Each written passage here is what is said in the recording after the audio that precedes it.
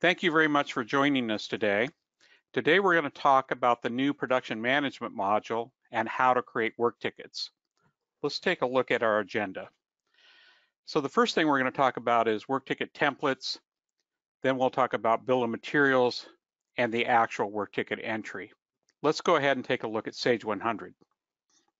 So here we are in Sage 100, and we're going to take a look at templates. When you create a work ticket, you can create the work ticket from the template. So we're going to go into production management, setup, and then work ticket template maintenance. And I'm just going to do a lookup and take a look at templates that we've already defined. So as you can see here, each template has a template number. It can have a revision number, and then there are a series of steps. So each template has to have a minimum of one step, but you can have a lot of steps based on the size of the field.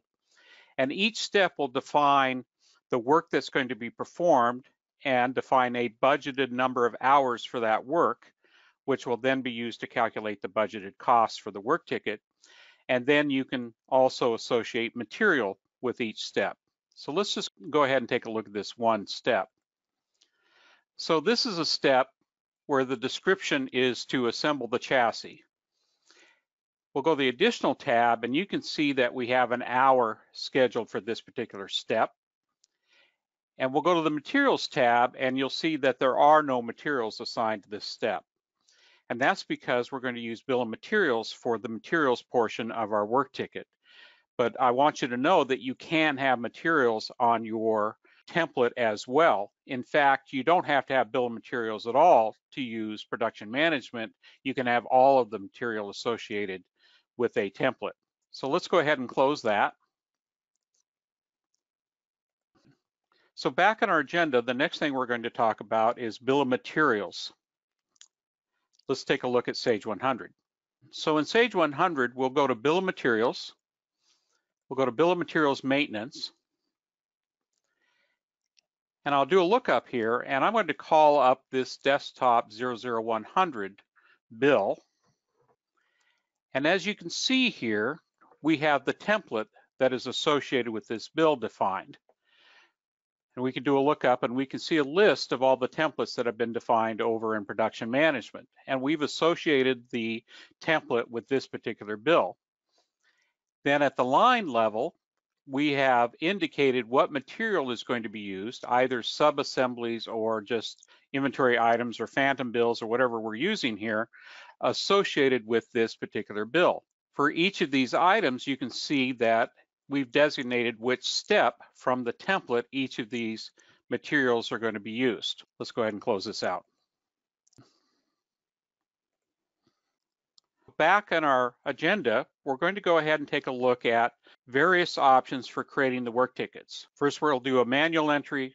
We'll copy from bill of materials, copy from a template, copy from a work ticket, and then copy from history. So we'll talk about all of these.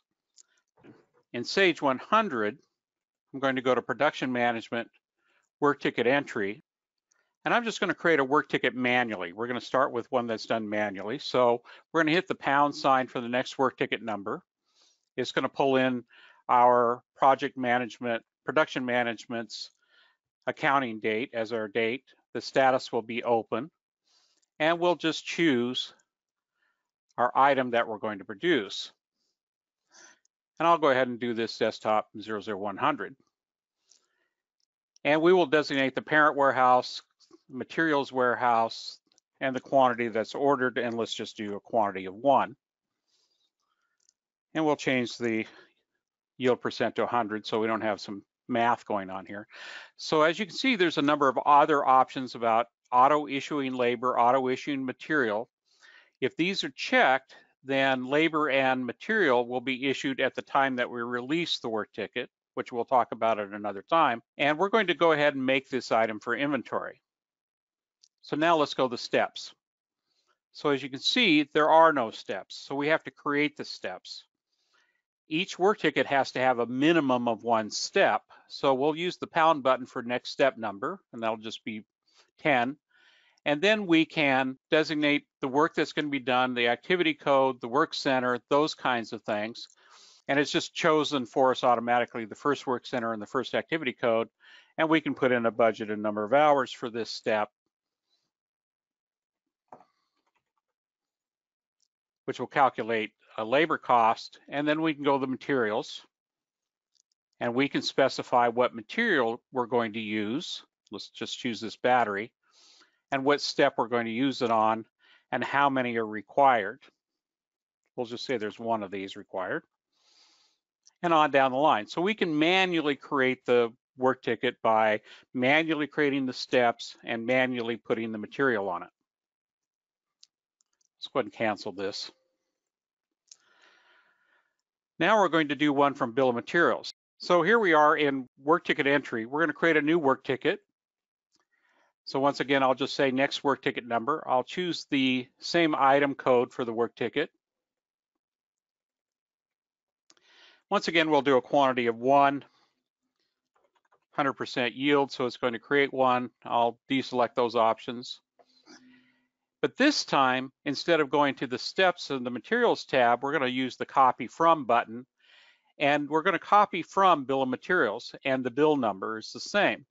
Now notice that it defaulted to copy from bill of materials, and that's because it recognized that there is a bill for this particular item. Now, even though we're not copying from the template, because the bill is referencing the template, it's going to use the template as well.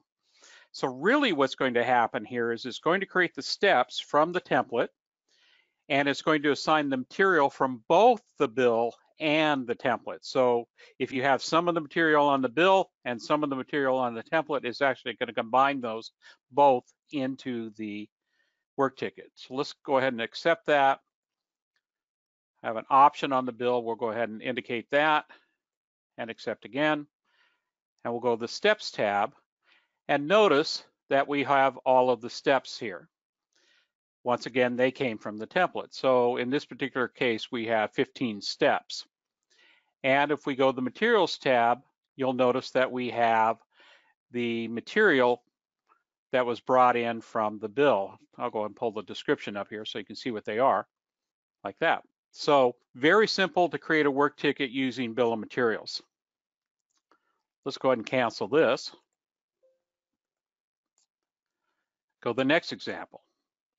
So once again, I'll create a new work ticket. Once again, the same item code. We'll put in a quantity of 1, 100%. Now we're going to do a copy from, but instead of bill of materials, we're going to copy from a template. And then it's going to ask us what template we're going to copy from, and I'll obviously use the desktop. Now notice that it defaulted to that because, again, it does recognize there's a bill and there's a template associated with it, actually an inventory item maintenance. So we'll use that template. We'll say accept. Now we'll go look at the steps, and you'll see that there are the 15 steps from the template. But we'll go to the materials, and you'll see there are no materials. That's because we didn't copy from the bill of materials, so it didn't pull the material in from the bill. It would pull in the material from the template if I'd associated any material on the template itself. But since I did not do that, it doesn't pull any material in. Let's cancel that. 2 more examples and we'll be done. Let's go ahead and create another work ticket. Pick my item first. And we'll put in a quantity, 100%. This time we're going to copy from another work ticket. So we can copy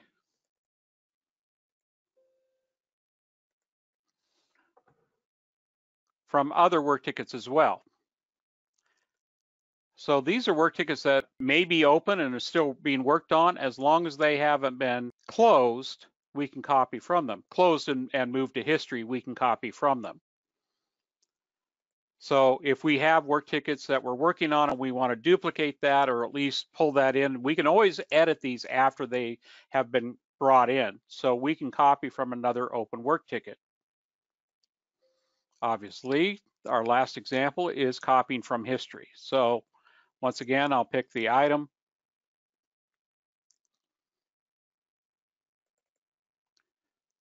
And we'll do a quantity of 1.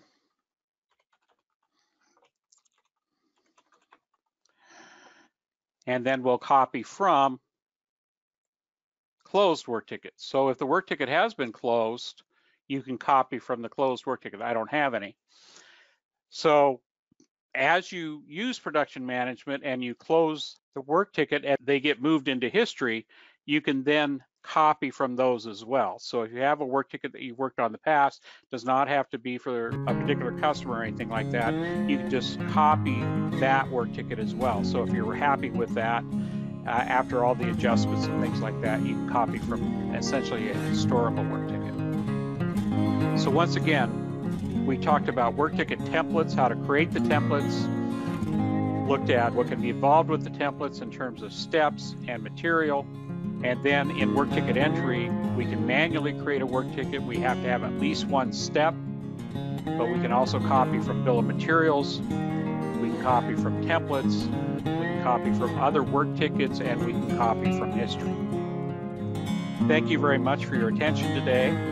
You can find us on our YouTube channel. We're on LinkedIn. Our website is www.nimsassociates.com. And you can contact us at Nims & Associates at erp@nimsassociates.com, or the phone number 877-454-3200, extension 6346. Thank you very much.